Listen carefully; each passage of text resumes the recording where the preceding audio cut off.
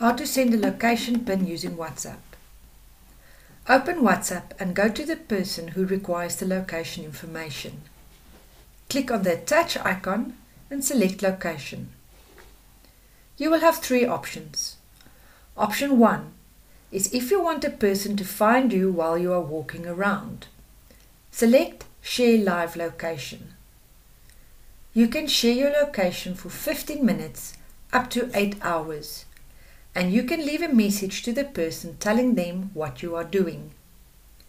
The person will receive a map indicating that this is a live share, and you have the option to stop the live sharing at any point.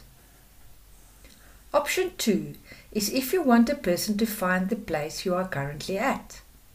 Select Send Your Current Location. The pin will pick up your location within 9 meters.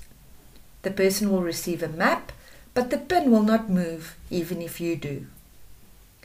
Option 3 is if you want a person to find another place. The map can move and expand to make it easier. Move the map around until you can place the red pin marker on the right location.